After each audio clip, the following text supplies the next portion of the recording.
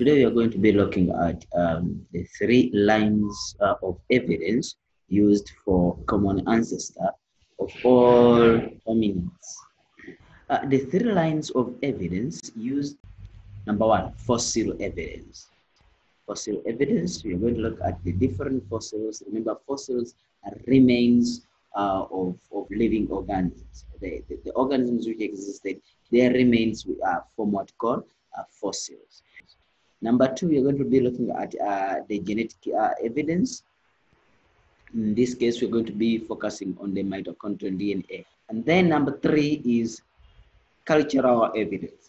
So let's look at the fossil evidence. This one is the one whereby students, they think that is the toughest part of human evolution. But it's not tough. It's only that you just need to understand the concepts, and then you will be able to pass exams concerning about this.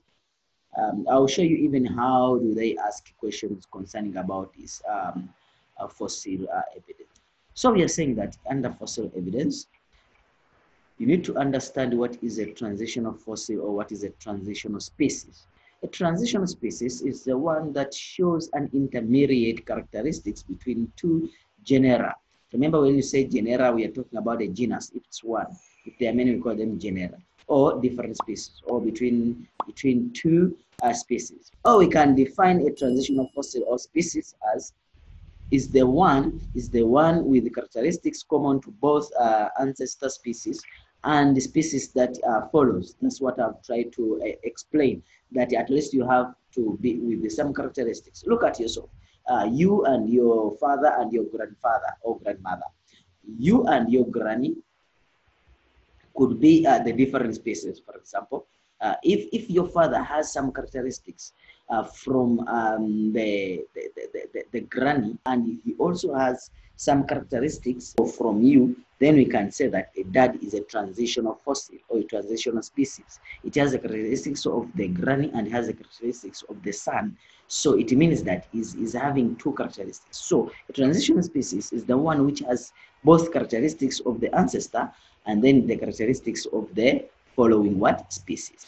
Yes. So here is an example of a transitional fossil. You have this animal, and then you have this animal. Yes, they are birds, dinosaurs, whatsoever. They are animals. They are under kingdom Animalia. So you have this animal, and then you have this animal. So there is a transitional fossil of species here. How is it a transitional species? If you look at this species, there are some characteristics of this bird or this animal, and then some characteristics of this bird or this animal. So if you look at these feet, you'll find out that they are looking like this ancestor. Yes. If you look at this part of the wing, it looks like the ancestor. If you look at this part, it looks like this one. If you look at this part, it looks like this one. So it has both characteristics of the ancestor and the characteristics of the following. So we call this we call it a transitional species or a transitional fossil. What are some of the important sites in Africa which support this fossil evidence? Yes. Number one, we are saying that the first, we have countries. We have South Africa. We're going to look at Kenya. We're going to look at Tanzania. We look at Ethiopia. We're going to look at Chad. If you look at this map, it's showing you the different countries in their location. So let's look at the evidence, the fossil evidence. Here you need to know at least the scientific name, common name, who discovered, where it was discovered, and at least the age. So in this case, I've not included here because I have already designed a small clip which has all that information. So you have the scientific name. The first fossil you need to understand is Adepithecus ramidus, which we call AD. Yes, who discovered it is Tim White. Yes, and then where exactly is in Ethiopia. Sometimes this one becomes the common name. Sometimes when you're asking, we might not ask you whether the common name or the scientific name. We just ask you a question which is open, whereby you are supposed to answer depending on the question. If it requires scientific name, answer in the scientific name. If it requires a common name, answer the common name. If it's open, you can choose whatever you want. So we have the Australopithecus afarensis. This one is called Lucy. The person who discovered it is Johansson. Johansson discovered it in Ethiopia. Lucy, those people who watched a movie called Lucy, you can even see how did life try to evolve. We have the three fossils. We call them Australopithecus africanus. The first one is Taum child, who discovered it, Raymond Dart. Where exactly in Taum? It's called Taum child because it was discovered in Taum. Then we have Mrs. Place. Mrs. Place, who discovered Robert Broom, discovered in Stackfontein. Yes, in Stackfontein caves. Sometimes we call them Stackfontein caves in Taum. And then you have the Littlefoot. Littlefoot was discovered by Carl in Stackfontein. Still, they discovered it in the same place like Mrs. Place. But these they didn't discover them in the same period of time. So sometimes you can ask a question that give two Australopithecus africanus species found in Africa or found in South Africa. Then you can now name Townchild, Mrs. Place, and then Littlefoot. Sometimes you can ask which one of the following is non-Australopithecus africanus species? Then you say that Townchild, Mrs. Place, Littlefoot, and then Karabo. Because Karabo is also Australopithecus, but doesn't mean that it is Australopithecus africanus. Sometimes you can ask a question, just give three Australopithecus species you know. Here, when you say Australopithecus species, we are not saying that give the Australopithecus africanus. It's just Australopithecus. Then it means that even Karabo can be what? Included. But if they are specific to africanus, then you have to answer only question concerning about Australopithecus africanus. Yes. So we have Australopithecus sediba. This one is called Karabo, who discovered it. Is Lee the burger. And then where exactly in Malapa in Cradle of Humankind in South Africa. Yes, Karabo has some unique features. Sometimes it's called a transitional fossil or a missing link between Australopithecus, and Homo habilis. So this is a missing link between Australopithecus africanus and Homo habilis, or a transitional fossil. I explained the transitional fossil that is a species which has some characters of the ancestor and some characters of the next species of the following species. Australopithecus sediba has some characteristics of Australopithecus africanus and Homo habilis. Therefore, it is regarded as a missing link. Then another one is Homo habilis. Homo habilis means the handyman. Homo means man. Then habilis means handy. So who discovered it is Mary and Louis in the Olduvai Gorge. They discovered it in Olduvai Gorge, Tanzania. So basically, yes. And then we have Homo erectus. Homo erectus. Erectus, upright. Yes. It means that upright walking man. Yes. Homo means a man. Yes. A man. Yes. Homo habilis. Yes.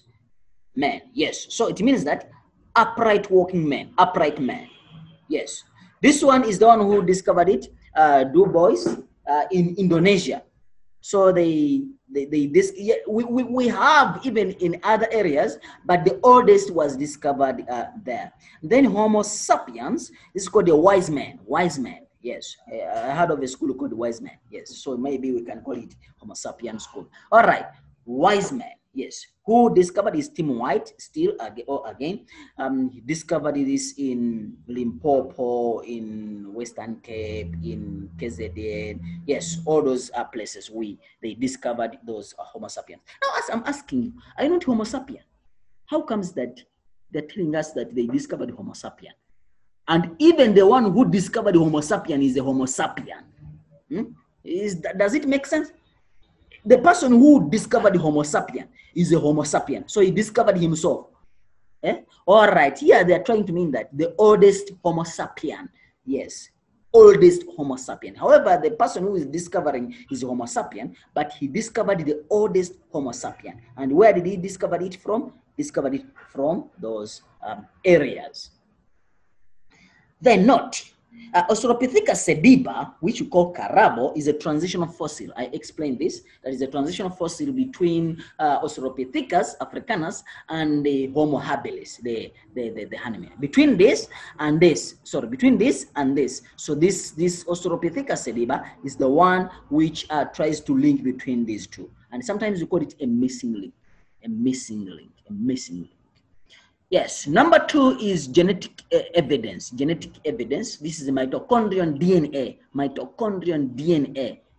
Mitochondrial DNA. Remember, when you're talking about mitochondria, we say that mitochondria are semi-autonomous. They are self-reliant. They have their own DNA. They are not being controlled fully by the DNA in the nucleus. No, it has its own DNA. However, the mutations which occur in the mitochondrial DNA, they are rare. And if they are there, we can use them to trace our lines of descent. But there is something special with the mitochondrial DNA. Yes, let me give you this example. Remember, when we are talking about fertilization in reproduction, we say that the sperm, when it fuses with the ovum, only the head of the sperm fuses with the ovum. The tail does not enter into the ovum. And remember, the middle piece and the tail, the middle piece is the one which has the mitochondria. So it's only the head. So the middle piece and the tail, they don't enter into the egg. What happens then if it is like that? Then it means that the egg will only have the mitochondria of the egg or of the ovum. So all of us, we have the mitochondria from the mothers, from our maternal parents. So it means that if there is a mutation in the DNA of the mitochondria, it means that only that of the lady will be passed to the next generation. So if we try to trace that DNA, we can see that, okay, it came up like this until we find where it originated from. So I want to trace where the mitochondria from this. So I have the person here. I go like this. Father, mother, yes. In this case, I don't go. Why? Because it won't give me. I'll only go with the lady. Yes, you see. Now, when I reach here, the father does not give me the DNA. No. So I'll go with the female. I continue. When I reach here, then I continue with this. It means that the father doesn't give me. So this is where the mutation maybe happened. Or I can continue until I find the origin. So we are saying that mitochondrial DNA or mitochondrial DNA is inherited only from the maternal line, the mothers. And then you're saying that analysis of mutation on this mitochondrial DNA, yes, shows that the oldest female ancestor were located in Africa. The scientists say that Eve, Muslims call her Hawa. Yes, Eve originated from Africa. So Adam and Eve, even for guys, is East Africa. So it means that we are the owners of this world, because Hawa or Eve and Adam originated from Africa. That's what they say, scientists. So we are saying that, and then all humans descended from her. That is the mitochondria of Eve. That's the one I've been talking about. Yes. So basically, that's how you can explain. Whenever you see a tick, it means that, guys, don't miss out that point. Don't go to exam without knowing these evidences. I repeat, don't go to the exam without knowing these evidences, because if you don't know them, then it means that you won't be able to get the marks. All right, let's continue.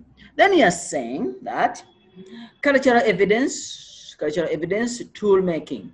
This one, using stone tools with cutting and sewing, improved human nutrition. Like if you can cut the meat, so it improves the nutrition, so that you can kill the animal, so that you can obtain nutrients from this animal. Development of stone tools became more sophisticated as hominins evolved. As these hominins are evolving, yes, so the tools became more advanced. It's like a phone. 2000, the phone was just like that, but as you improve, you go on going towards 2020, it becomes more sophisticated. So that's what happened during those ages. And then you're saying that tool required planning and thought. So it means that also the brain was also developing, because they require planning and thought. You don't just come from nowhere and then you develop a tool. No, you can see them as they are just light, you can design them, but if you were the one by that time, you wouldn't have done that. A generation which will come, they will laugh at us, the kind of phones, the kind of computers we are using. Yes, they will laugh at us. You understand? Yes. So it means that technology or development of brain keeps on evolving and evolving. So here is the tool they started with this. Check the kind of tool they started with. And then they started to modify it, and then they modified it up to this level. It shows that there is development in thinking. There is development in thinking. So this shows that from here to this point, it shows that there is an increase in the brain. You can see that the kind of tools they are using here, even the brain size here, you see is just very small. The kind of tools that are here, these ones are more advanced than this. Even the brain size bigger than this one. This is Homo habilis, this is Homo erectus, and then the kind of tools now we are using are these ones. This is the Homo sapiens. Yes. So by then we used to have axe from stones and pangas from the stones, knives from stones, but now we just have to modify them. Even now we're using the stones, yes, but they are just modified to suit the requirements. Yes, basically those are the evidences out of Africa hypothesis, and the evidence for African origin of modern humans.